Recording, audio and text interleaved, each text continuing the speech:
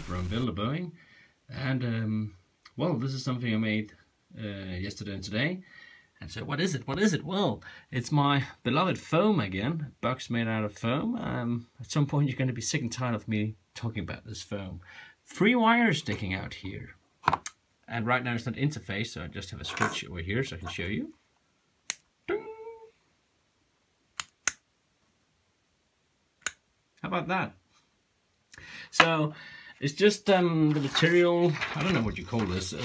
We called it overheads when I went to school, before we had PowerPoints. I just printed 2, there's different versions. I just printed 2 and laid them doubled.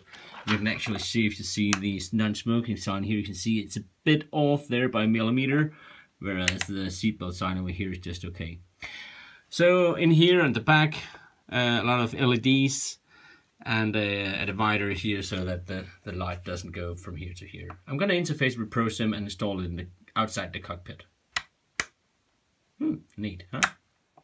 Okay, so now I have the panel installed outside the cockpit and interfaced with ProSim. If you interface with ProSim, you're not able to find this in the indicators tab. You need to go to the gates tab and there configure the output card.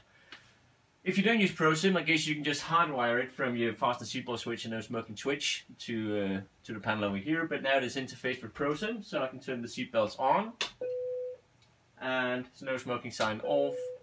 Seatbelts going off, and no smoking sign on. How about that?